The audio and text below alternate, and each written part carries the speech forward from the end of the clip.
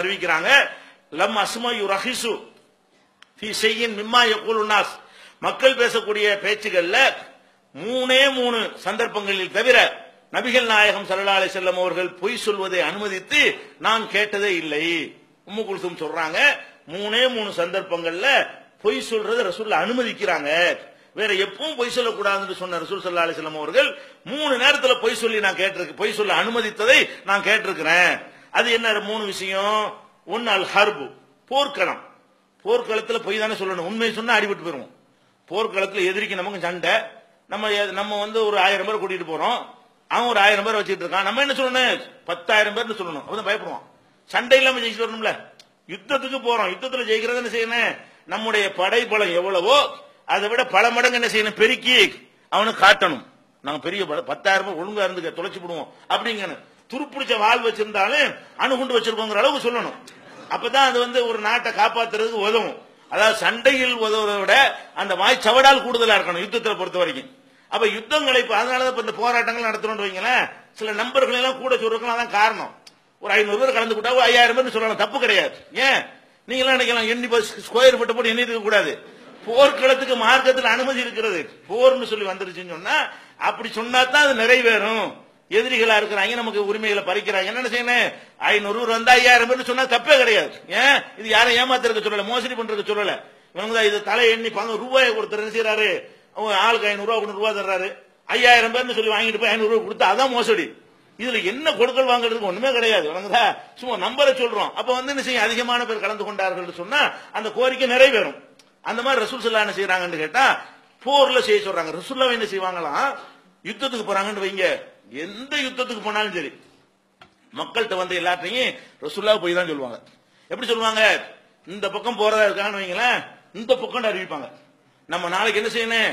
கும்பகோணத்துக்கு போறது வந்து நாகர்கோவிலுக்கு போற திட்டம் வச்சிருப்பாங்க. மக்கள் எப்படி சொல்லுவாங்க? நம்ம கும்பகோணத்தின் பக்கம் நம்ம போக இருக்கிறோம். ஏன்? எதிரி ஒருத்தன் இருப்பான், அவ்வளவு பேர் நம்ம ஆளுக்குன்னு சொல்ல முடியாது. இந்த தகவல் உடனே போகும், அவன் சுதாரிச்சு ஏத்து வந்துருவான். அப்ப நம்ம எந்த நோக்கத்துக்காக யுத்தம் செய்ய போற நேரத்தில் இதெல்லாம் மறைச்சாதான் நம்ம ஜெயிக்க இயலும். அப்ப ரசூல் ஸல்லல்லாஹு அலைஹி வஸல்லம் அவர்கள் எந்த யுத்தத்திற்கு போனாலும் என்ன செய்வாங்கன்னு கேட்டா, உலம் யகுன் ரசூலுல்லாஹி ஸல்லல்லாஹு அலைஹி வஸல்லம் யுரீது கஸ்வத்தன் இல்லா வர்ரா பிகைரிஹா, எந்த யுத்தத்திற்கு ரசூலுல்லாஹ் போனாலும் வேற ஒரு பகுதிக்கு போவதாக மறைத்து தான் பேசுவார்கள். ஏன்னா யுத்தம்ங்கிற மக்களை காப்பாத்துறது, நம்ம எல்லாரையும் காப்பாத்துறதுக்காக வேண்டி ஒருவர் தலைமையில் இருக்கிறார்னு சொன்னா மக்கள்கிட்ட பேசல என்ன செய்யக்கூடாது? ரெடி ஆகிக்கிறங்க எல்லாரும், நம்ம போக போறோம் அப்படிமாங்க. திங்கக்கிழமை போறோம், செவ்வாய்க்கிழமை கிளம்பிடுவாங்க. வழங்குதா?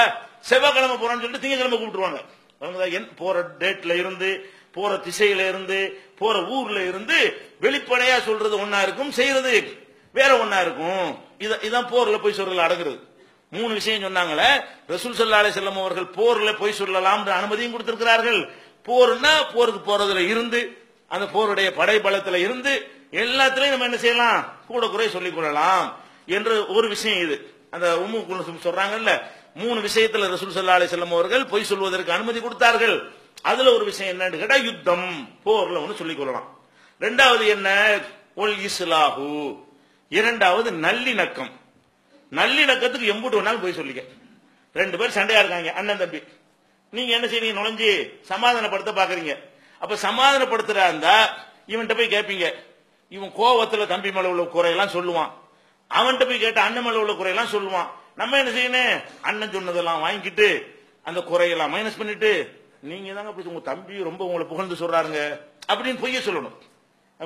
குறை சொன்னான்னு சொன்னா, தம்பியை பத்தி குறை சொன்னான்னு வைங்க, நம்ம என்ன செய்யணும்? வாங்கிட்டு நீங்க தான் இப்படிலாம் நினைக்கிறீங்க, உங்க தம்பியை பொறுத்தவரை உங்களை பத்தி நல்லா உயர்வா தான் நினைச்சுக்கிட்டு இருக்கிறாராக்கும், அப்படியாக்கும் இப்படியாக்குன்னு சொல்லிவிட்டு இவன்ட்டு வாங்கிட்டு அங்க என்ன சொல்லணும்?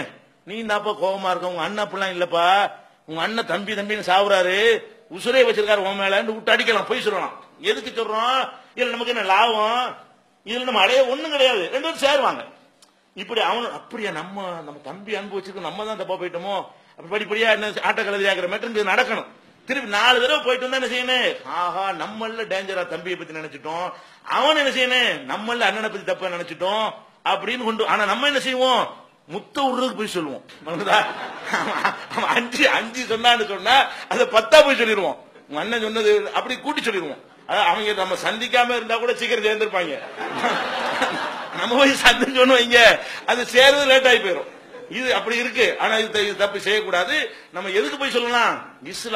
இஸ்லாஹுக்காக என்ன வேண்டாலும் செய்யலாம். இஸ்லாஹ் என்பது அண்ணன் தம்பிக்கு இஸ்லாக இருக்கலாம், தாய் பிள்ளைக்கு இஸ்லாஹ்னா இணக்கம் ஏற்படுத்துவதா இருக்கலாம், புருஷன் முன்னாடியே சண்டையா இருப்பாங்க, நம்ம என்ன செய்யணும்? இறங்கி நல்ல தம்பதிகள் அணியாவது சண்டையா இருக்கிறாங்களா சேர்த்து வைக்கணும்னு சொல்லி இந்த பக்கம் அந்த பக்கமா என்ன செய்யணும்? கூப்பிட்டு ஒரு ஜமாத்துல கூப்பிடணும் வைங்களேன். ஜமாத்துல அப்படிலாம் பண்ணுவோம். ஜமாத்துல கூப்பிடும் பொழுது தனித்தனியா விசாரிப்போம்ல. இவங்க சொல்ல குறையெல்லாம் அப்படி வாங்கிட்டு அவரை கூப்பிட்டு என்ன செய்வோம்? நீ தான் பொண்டாட்டி கூட பாசம் வச்சிருக்க பொம்பளை, அவ வெட்டி போடுற மாதிரி பேசியிருப்பா. நம்ம என்ன செய்வோம்? அப்படி கொஞ்சம் கூட குறைய போட்டு அங்கிட்டு கிட்டமா குறைச்சி 4 தடவை சந்திச்சோம்னா சேர்ந்துக்குவாங்க. வணங்குதா? அந்த கசப்பை குறைக்கிறதுக்காக வேண்டி அதான் நம்ம மேல பாசம் வச்சிருக்கிறாங்க அப்படிங்கறத மட்டும் கரெக்டா பதிய வச்சுட்டோம்னு சொன்னா 2 பக்கமே அது குறைஞ்சிடும், வெறுப்பு குறைஞ்சிடும். நம்ம புருஷன் தானே, வேற யாரும் திட்டு போற, நம்ம பொண்டாட்டி தானே இப்படிங்கறத உண்டாக்கி நம்ம மேல புருஷனுக்கு கேட்கறதுக்கு பொண்டாட்டி கேட்கறதுக்கு 2 பக்கமும் உண்டாக்கணும்னு சொன்னா அதுக்கு எவ்வளவு நாள் போய் சொல்லுங்க. இஸ்லாஹுக்காக வேண்டி 2 பேரும் நல்ல காரியத்துக்கு சேர்த்து விடுறதுக்காக வேண்டி என்ன செய்யுங்க?